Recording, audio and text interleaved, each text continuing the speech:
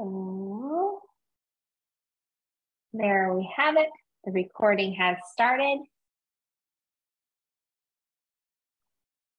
And now we'll go ahead and we'll get into it. So Isabelle is a fifth-year PhD candidate at the Annenberg School for Communication at the University of Pennsylvania, where she researches inequality, technology, and information. Her dissertation project investigates the presence of digital gender gaps, especially within open technologies like Wikipedia and open source software, and activist attempts to solve them. Prior to graduate school, she worked for Girls Who Code, a US-based nonprofit teaching girls and young women computer science. She received her BA from the University of Chicago. So with that, I'd love to hand it over to Isabelle. Thanks, Kira. I'm so pleased to be here. I'm going to take a minute to share my screen. Can everyone see that? Great. So yeah, I'm really excited to be here. I've been doing this research for several years now, and I mostly talk to other academics about it. So it's absolutely delightful to kind of speak to a much wider Wikipedia community invested in kind of the same issues and solutions that I have been looking at. So I'll kind of review some of my research here, but I want to start by kind of diving into the state-of-the-art research on Wikipedia's content gender divide. And then I'll kind of quickly position my focus on studying Wikipedia, or how I approach studying Wikipedia, before getting into really the meat of our discussion here, which is a recent article I published with my advisor on bridging the gender gap in Wikipedia. I have a couple of implications for editing that arise from this research, and hopefully that will be of interest to you guys, as well as a nice launch pad for some discussion at the end.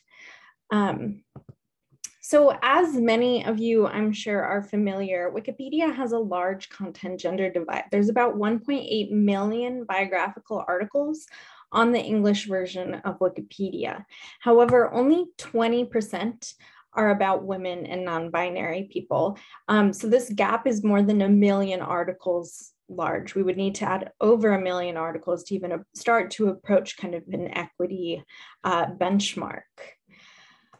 However, just this missing content is just one small part of the content gender divide on Wikipedia. So fewer women have biographies on Wikipedia than comparable men. And this is based on research that looks at coverage in other encyclopedic projects, particularly, I believe, Britannica here. So women are less likely to be covered in Wikipedia than they are in Britannica. And other studies have looked at more specific disciplinary focuses. So comparing sociology academics, women are less likely to be covered than men, even holding constant, like things like position, citation levels, and type of work. So we do see that even women that we should maybe have a biography on Wikipedia are not covered. Women's biographies are also more likely to be nominated, so nominated for deletion. So even if someone writes a biography, that might not last. We know this in cases like the pretty famous case of Donna Strickland, who didn't have a Wikipedia page until after she won the Nobel Prize in physics in 2018, I believe. But someone had tried to create a page for her in 2014 that was then deleted, or I believe it was in 2014. Women, and then even if we do have a biography and it passes any sort of deletion debate so that it stays on the encyclopedia, women's content has less coverage than men's content. So pages are more likely to be shorter.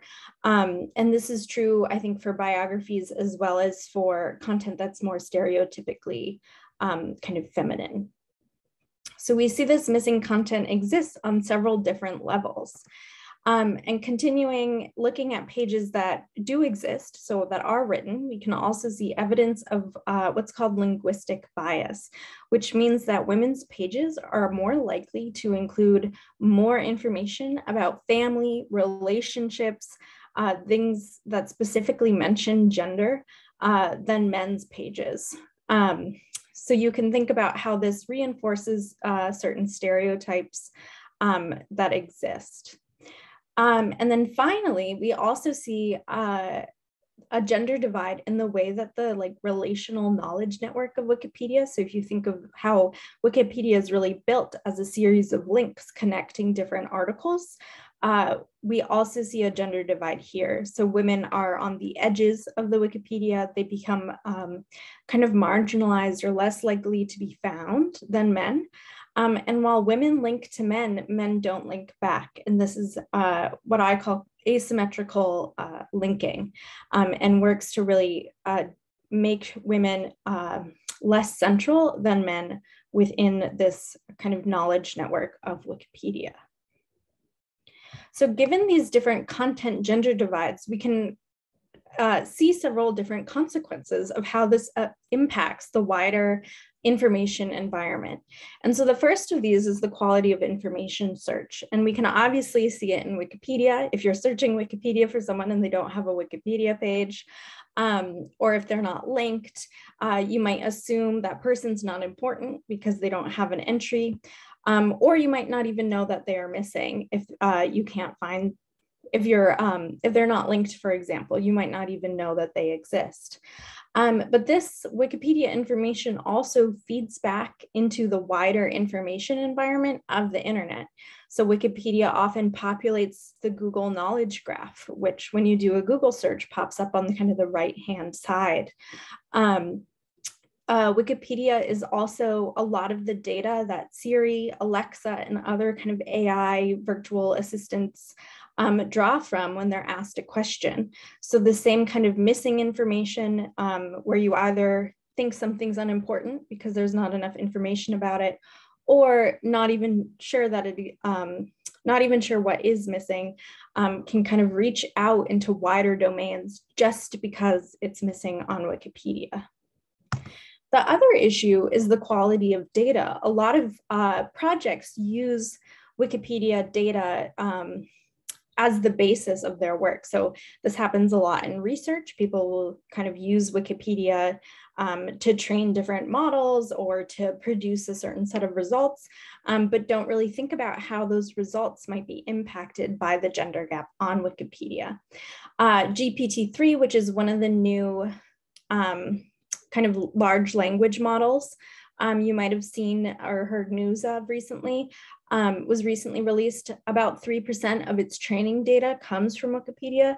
So all of the issues and the biases we see on Wikipedia are also kind of being fed into this model, which is then used in a whole range of projects again. So again, Wikipedia's content gap, while obvious on, or our focus is on Wikipedia, it has a much larger impact within the larger information environment. Hey, Isabel. Yes. Sorry, could you slow down just a little bit for our Yes, yes, I will. I will do my best. Thank you. So my focus on studying Wikipedia, I try to focus on the work being done, so not the lack of it. And what this means is that a lot of the previous research is focused on mapping the gaps or identifying what's not on Wikipedia or who's not editing. But organizations like Art and Feminism, among others, are actually doing a lot of the work to improve Wikipedia. And so studying this type of knowledge activism, I think, is a really exciting way to try to begin to understand how we can improve our information environments. The other thing I try to prioritize in my research questions, kind of the content gap over the editor gap. And these things are obviously very related. Who edits Wikipedia impacts what content is on Wikipedia. However, thinking about this wider information environment, we really want to focus on improving the content and the different measures or the different tactics we can do to really improve the content.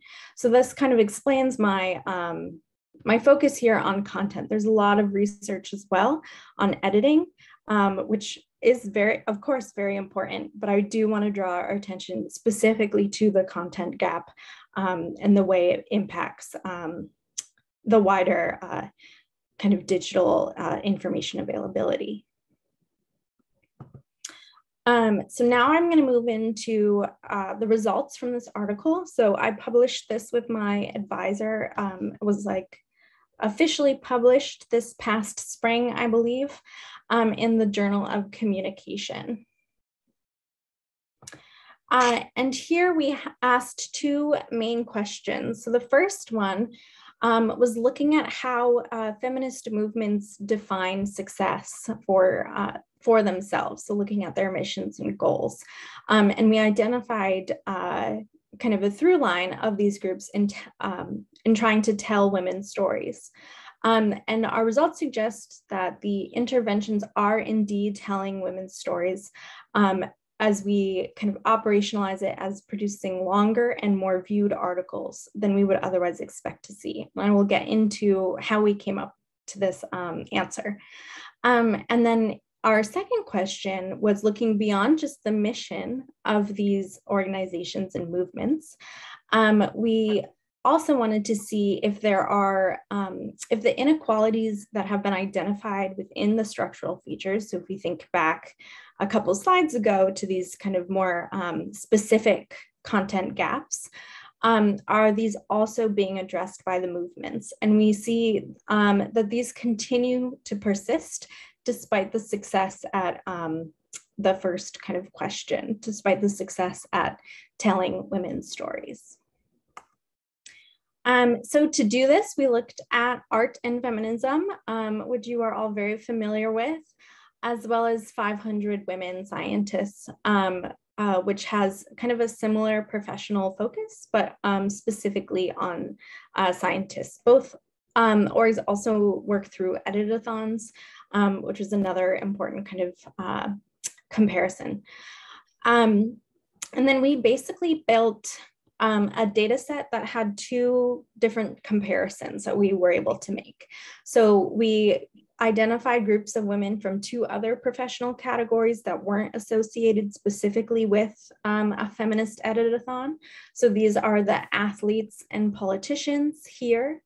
And then for all four of our professional categories, we grabbed a sample of men, of kind of comparable men, pages that we could then kind of measure our intervention work against. And so we have about 11,000 biographical articles, and a little over half of them are about women, and about a quarter of them are from our intervention work. And this was the 2018 interventions, and everything listed on kind of the dashboards for each org, which again, I'm pretty sure you are all very familiar with. So to return to this first question, which was success in telling women's stories, we operationalized this idea of telling women's stories in two ways. First was article length, thinking that the longer the article, the longer the Wikipedia entry, the more stories could be told, or the more complete story could be told. And then the second way was looking at views. So this would be kind of the hearing of the telling. Are people actually reading these? Are people looking at them? Is there interest? Are these experiences actually being shared? And then we kind of control for, because there's a lot of variability, or you can imagine that length is really associated with kind of the age of the Wikipedia page. So we control for the age as well as the number of editors. So we kind of take that out of our or use that to help build a more robust comparison. And here, so we built these kind of statistical models to test what was happening or the relationships between these groups. So when you look at these charts, this dotted line here is our kind of men benchmark. So this is what the kind of standard men's page is at. And then we're comparing women's pages as well as specifically our intervention pages. And so here we can see that typically women's pages, women's biographies on Wikipedia are shorter, are like negative when compared to men's pages. What the interventions do is then flip that relationship so that the interventions are actually longer than in comparison to men's pages, to the same men's pages. So we're looking at these here. And we see that same relationship persist when we look at views as well. So this is kind of a very exciting, I hope exciting to you, result that suggests that both movements are working towards their mission of telling women's stories. We really do see more content and ones that are receiving more views. We also looked at quality, which you'll notice is our third figure here. And we don't see any significant change. So because this line, the confidence interval, is overlapping with this kind of our male benchmark line, it suggests there's no significant change or difference between our groups. However, I do think this is mostly because of the lack of granularity within Wikipedia's quality indicator. So most of the articles kind of all fall within one group anyway. So, and we didn't get more fine-tuned look into this. So that's all this is saying, but hopefully the length and views really speak to the success of the movements here. So turning now to our the structural features we examined. So these are the more kind of specific content gaps that we're looking at. So I'm sure you're all familiar with the info box that exists on many a right-hand side of a Wikipedia page. So we looked at two things related to this. So one was whether it existed or not. Many articles did not have one. And then how robust it was. So how many labels it included. We did do some kind of exploratory analysis looking at if there were any specifics to the type of label. So if women included like husband more often or family members more often, and didn't find anything that surprising. Most of it had to do with profession. So that was probably an artifact of our data or the way we kind of set up these comparisons. What you will see is that both intervention groups here have fewer info boxes than our other kind of comparison professions.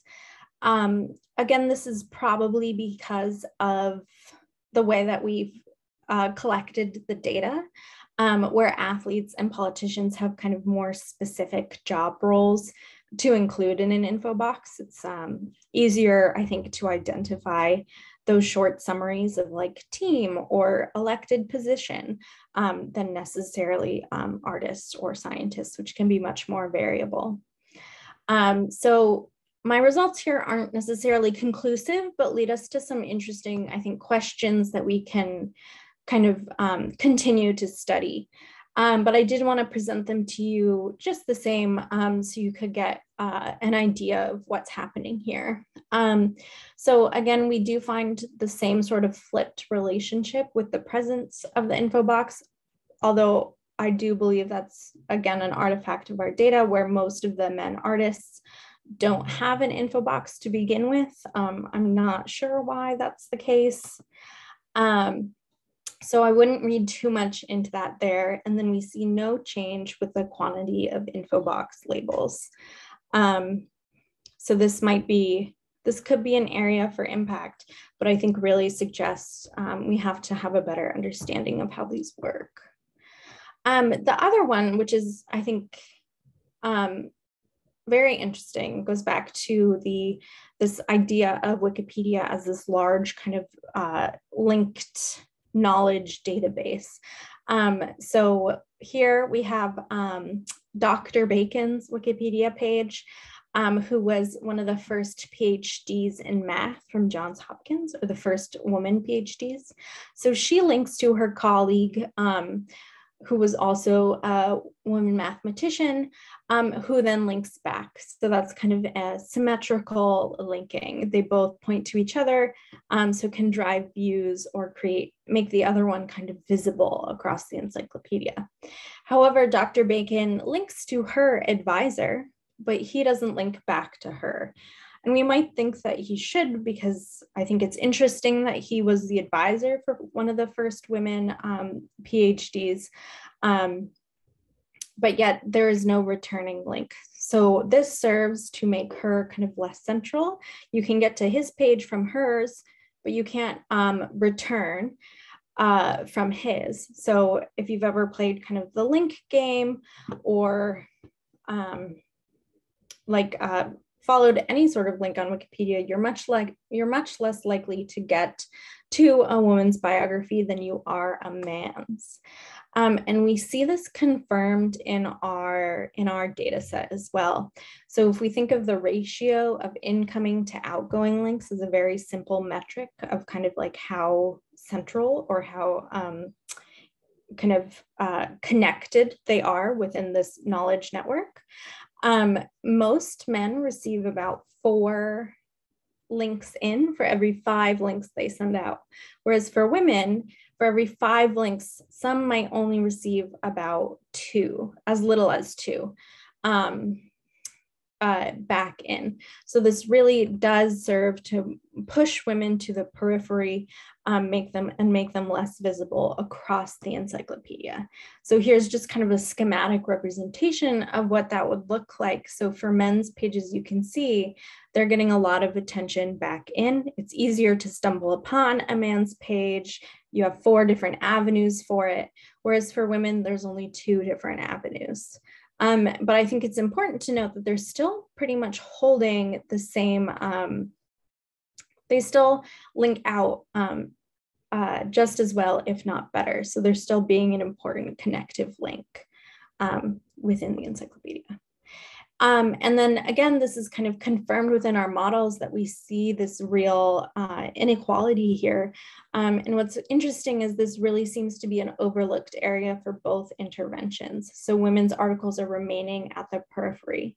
Women generally have fewer incoming links, and then for our 2 intervention groups, it's even less. And then this one's a little bit different, where women generally have slightly more outgoing links, the interventions have slightly less, so are really not as connected as we might want these pages to be. So this is kind of the last big part of that research. I'm happy to answer kind of questions in the Q&A about this, but I just wanted to surface a couple of implications that certainly come to mind for editing for me. So one is that the interventions are having success in changing Wikipedia. There is this kind of knowledge activism is definitely building something exciting, and I think we can see that in this research.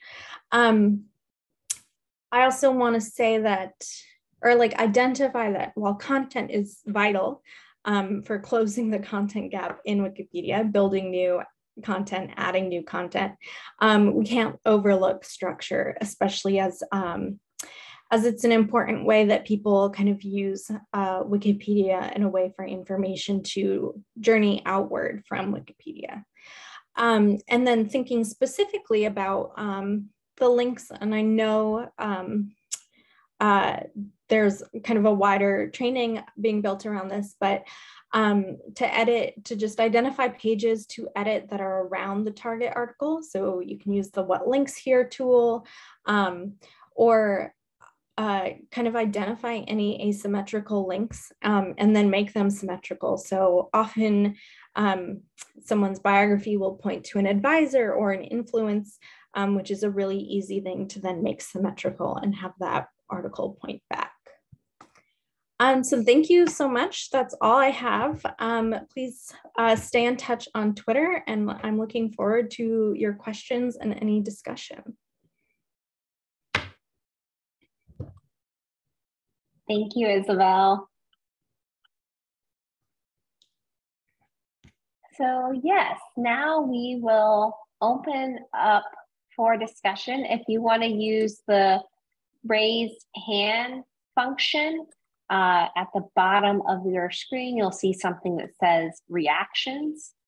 And then you can raise your hand. I think there's probably another way to do it too that I don't know. But yeah, go ahead and raise your hand. You can also use the chat if that is more comfortable for you to ask a question.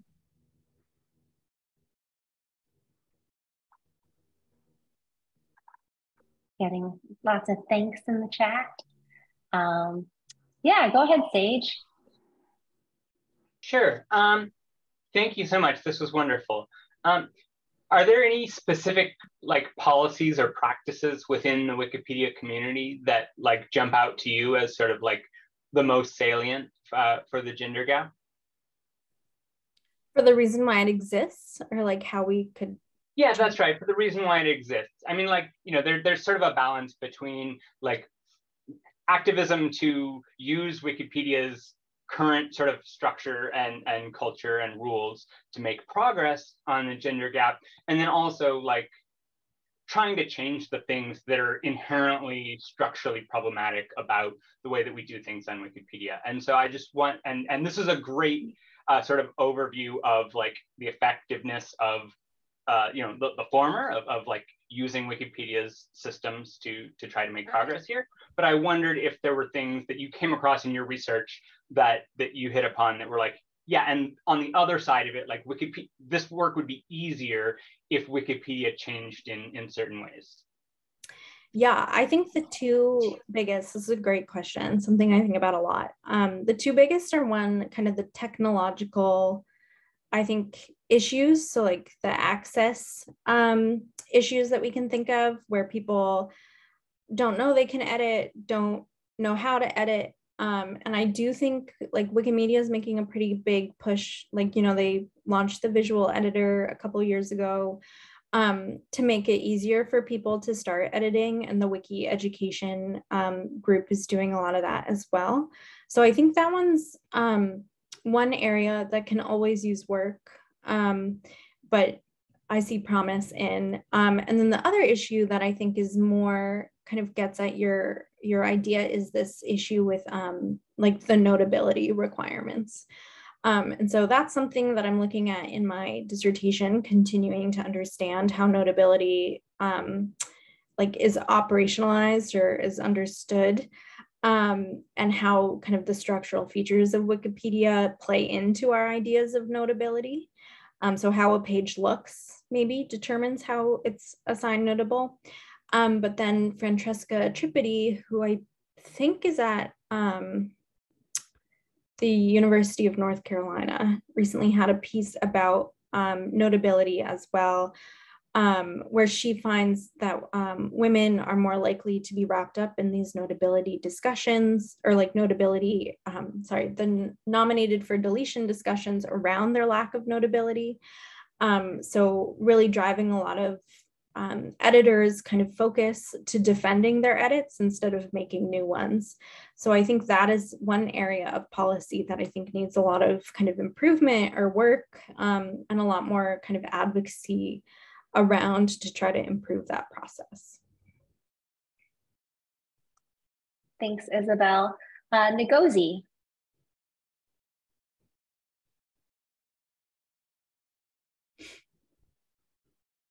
You're muted. Okay, yeah. Thank you for this presentation. It's a wonderful one. I never looked at it from this angle.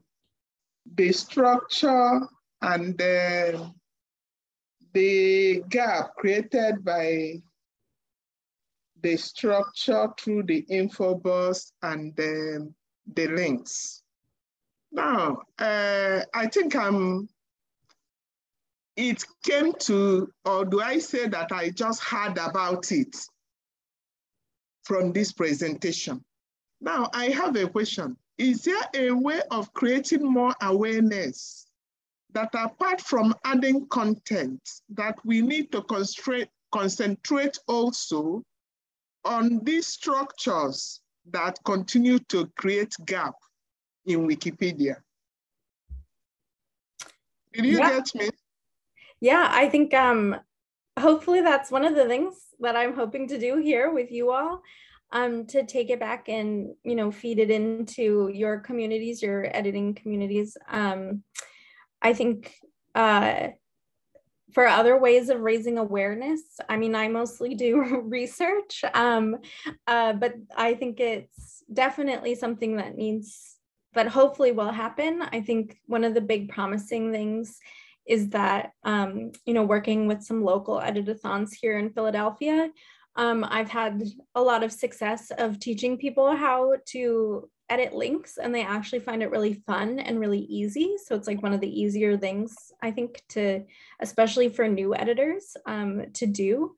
And a lot of kind of university students are already thinking in like networked terms, having grown up on social media. So I think that helps them also think around this issue a little bit.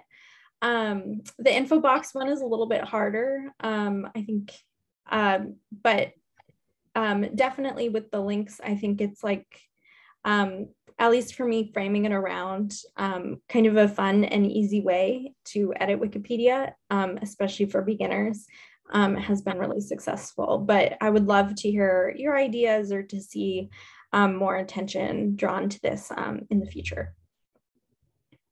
Thank you.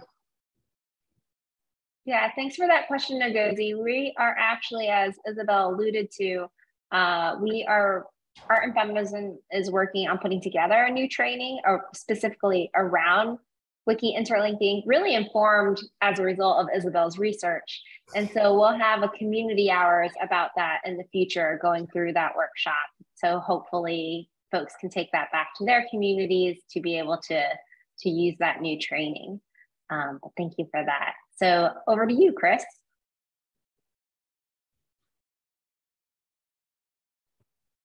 Thanks, Kira. Sorry, the lower hand button was escaping me for a second. Isabelle, thanks so much for your presentation, overview of your research. It was really neat to see kind of the impact of the intervention with respect to some of the factors you were evaluating. And I think it paints a really good picture of kind of what benefits, you know, these kinds of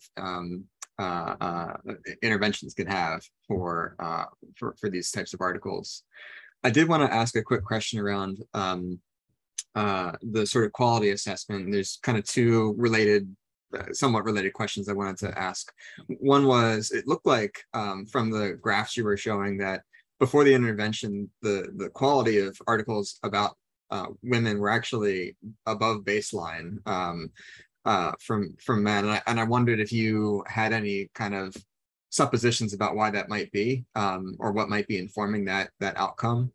And then secondly, I know you had mentioned that like evaluations of quality, you had some concerns around kind of the granularity of quality information on Wikipedia articles. I wondered kind of what tools were being used, or what information was being used to kind of gather that, whether that was sort of the editor article assessments on like article grades, or if there was kind of other measures being used. So those are my kind of two questions I wanted to gauge your thoughts on. Thanks, Isabelle.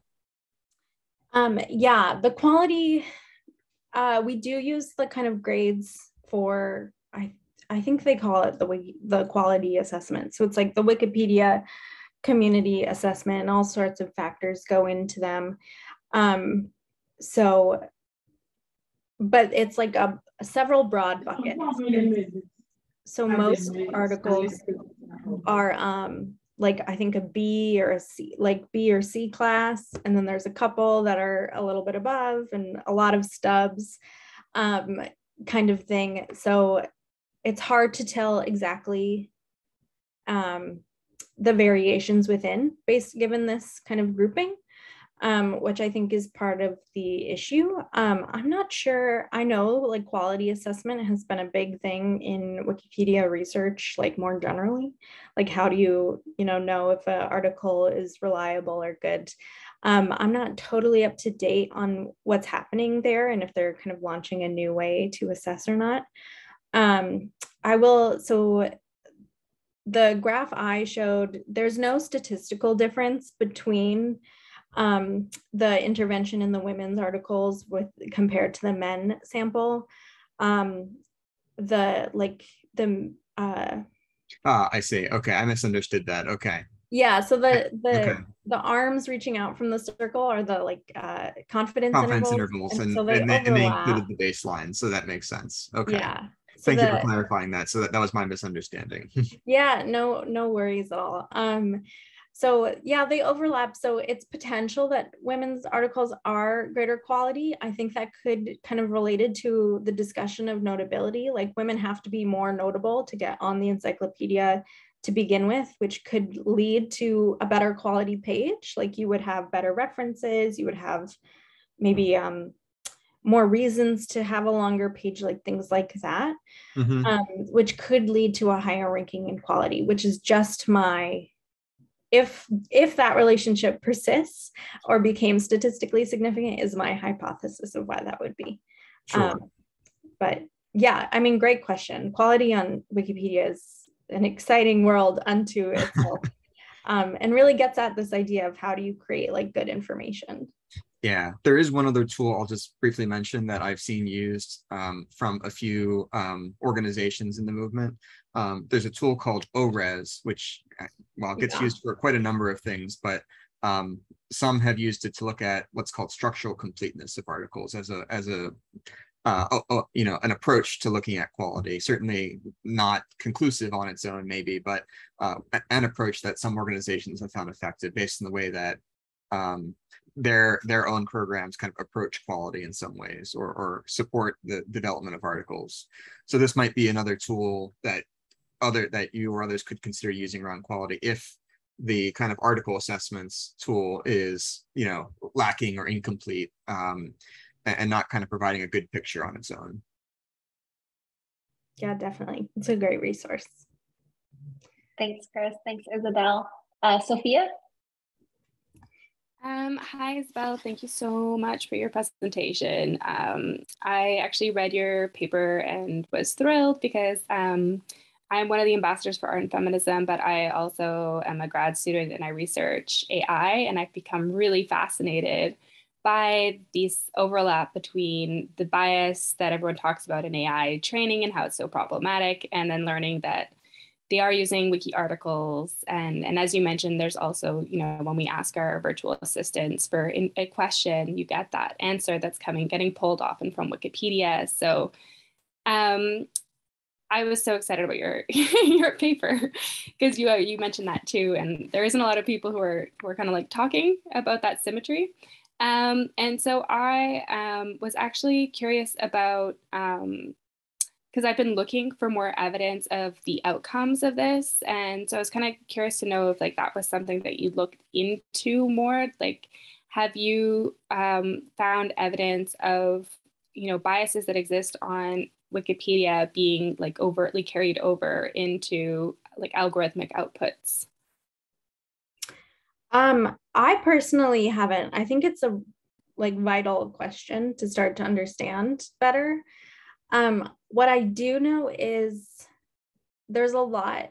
This isn't algorithmic, I will grant you, but there's an emerging trend of research of looking at how people use Wikipedia to think of as kind of the beginning point into some sort of question, and then following the references. So if you look at who gets cited on Wikipedia, or in an article about something, those people who get those references get a ton more citations in the academic literature. So this is one point where I think inequality in Wikipedia is driving inequality in other domains. So if you don't have a balanced citation list on the Wikipedia article for some given topic, say, some sort of chemistry mechanism or whatever, you're likely to see that same inequality play out or get exacerbated within the citation model for kind of that academic literature. So given that that removes the AI from the question, I think we're just thinking about like how that could become even worse and made even more invisible through kind of computational means. So it's pretty easy to trace the citation issue because like there's a human aspect of someone looking at the page and following the link. And I think it gets harder when it's kind of masked by some computing process. I think like the audit studies, which like I feel you're probably more familiar with than I am of algorithms, might be a useful way to start to approach this question of kind of how bias in Wikipedia kind of plays out elsewhere. I think the problem with the really big machine learning models is that they're not just Wikipedia, right? So it's like Wikipedia plus all sorts of other content from elsewhere on the web, so combining. So I think it'd be very hard to identify exclusively what sort of bias is just because of the Wikipedia data versus this other data. But I think your question's great. I don't have any answers. I definitely confirm your intuition that it is being manifested some way through the algorithms. But it will take some kind of creativity to design some research that can test that. But yeah, definitely stay in touch. Maybe there's a cool project to be done. Yeah, absolutely. I mean, I feel like I'm going to probably want to email you tons of questions later.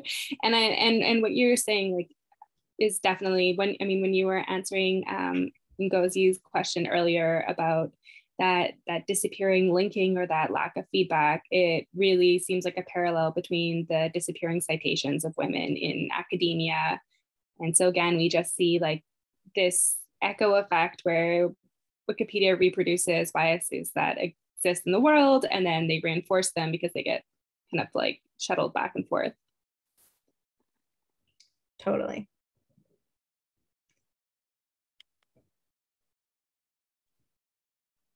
So I don't see any other hand raises right now, but I do say that Kaylea, I don't know if you want to unmute and talk more about the comment that you added in the chat.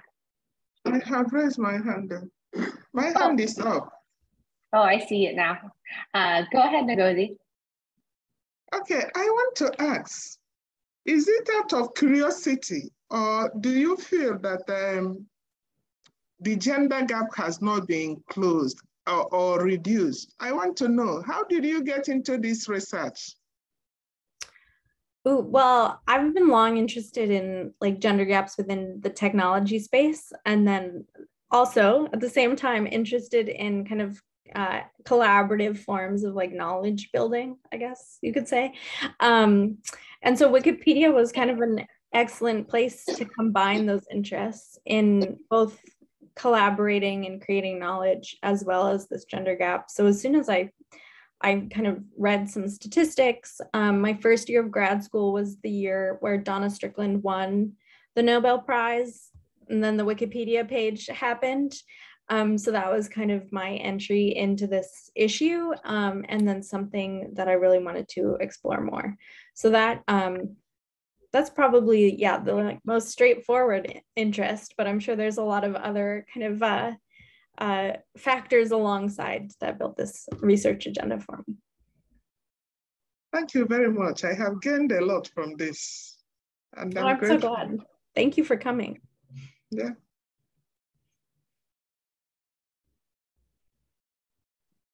Go ahead, Sage.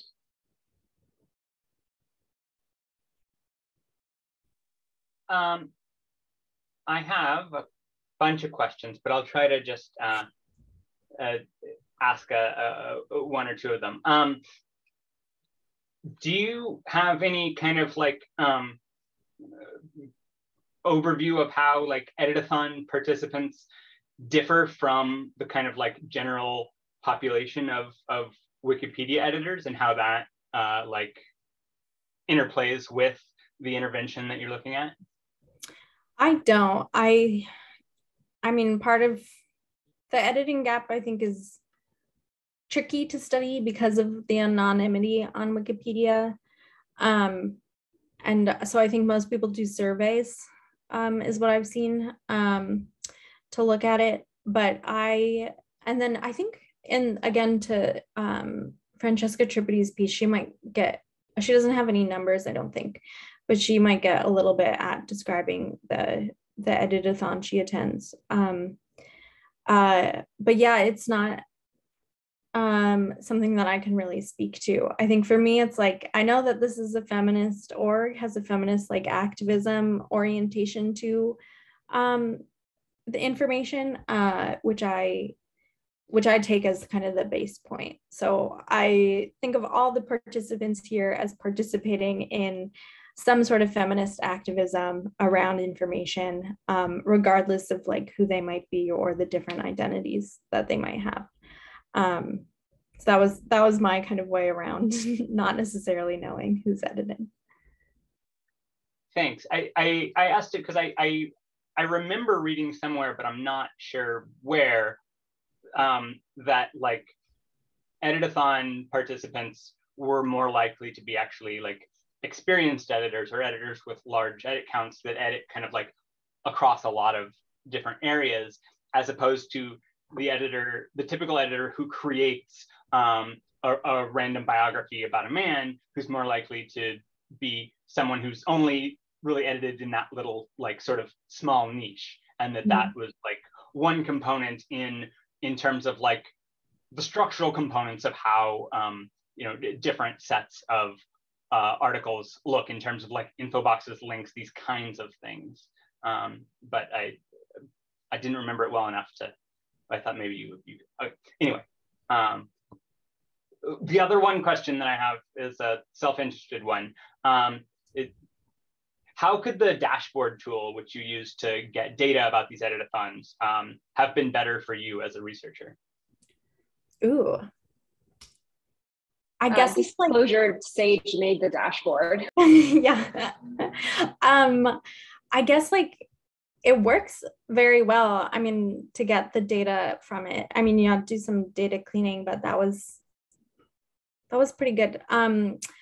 I think the completeness, like not everyone associates with it or knows how or things like that, is probably the biggest issue. Like if all of this data is limited by, the people who say that they are editing with art and feminism. So in one hand, I think it's a pretty conservative estimate of your impact because it's only those people. So I think that's kind of good, but on the other, it's not necessarily every edit the org makes. So yeah, I think any way to make it more complete or more reliable is probably the best. But I will think about this. I'll let you know if I have more thoughts. Thank you. And then we'll go to Ibrahim for our last question.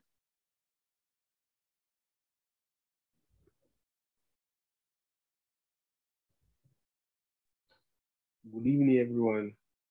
My question goes to, my question is like, I want to make an addition regarding art and feminism.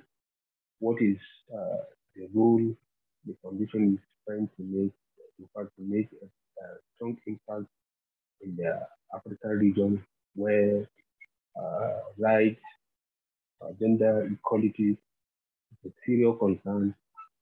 So what is the foundation trying to do? We have been raising several awareness regarding gender inequality. What is the foundation trying to like support us in the region so as to have a balanced equality and lots more. Thank you. Sorry, can you repeat that slightly? My volume was cutting in and out. Hello. Can you hear me now? Yeah, I can hear you better now. Thank you. I said I'm Ibrahim Yakubu, a Nigerian. I'm in support of art and feminism, 100%. Like in Nigeria, gender inequality is very, very, very, very high. So we have been trying to raise awareness in local, both local organization of people, enlightening people regarding it. Towards Wikimedia Foundation, what are they trying to do to support us with such motives so as to enlighten people with the opportunity in giving equal rights to all people in LGBT and lot more, so as to enhance inclusivity in all the movement strategies the foundation is trying to make. So that's my addition. So the foundation should at least consider regions where there is high gender inequality. Thank you. Yes. So if I hear you correctly, and again, sorry, if I don't, so what's the Wikimedia Foundation doing to support, particularly in Nigeria or African context, or for like language versions, or other social issues? I guess my research is mostly focused on the English language version, so I'm not sure if this is exactly what you were asking. But other versions of Wikipedia, the gender gap varies pretty widely, especially in content around other versions. So that is something to, I think there is, I'll try to find it and maybe Kira can send it around later, a paper that looks at those different versions.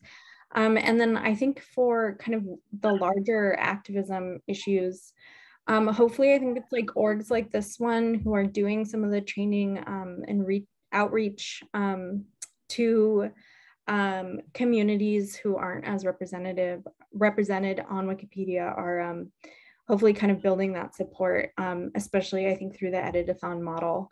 I think what I found here is that edit-a-thon model is making, is definitely having an impact on kind of the information that's represented. So hopefully that gives support for efforts to expand those and to make them more robust, to provide more more resources for contributors.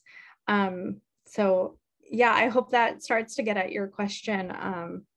Actually, what I'm trying to point out is when we write grants regarding gender inequality, I'm